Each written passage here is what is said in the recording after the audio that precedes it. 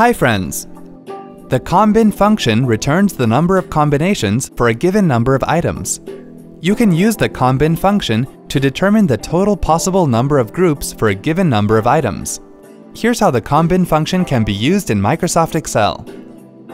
Open the desired Excel worksheet. Here, for demo purpose, we are using a worksheet according to the COMBIN function. Please check the web URL given in the video description below this video for complete details, that is syntax and remarks.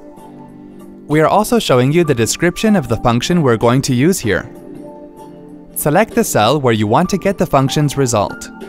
Type equals COMBIN, open parentheses, 8 as the number of items, comma, 2 as the number of items in each combination, close parentheses, and then press the Enter key. It will show the result according to the description next to it. Wasn't that quick and easy? Thanks for watching. For more details, click on the eye icon on the top right of the video.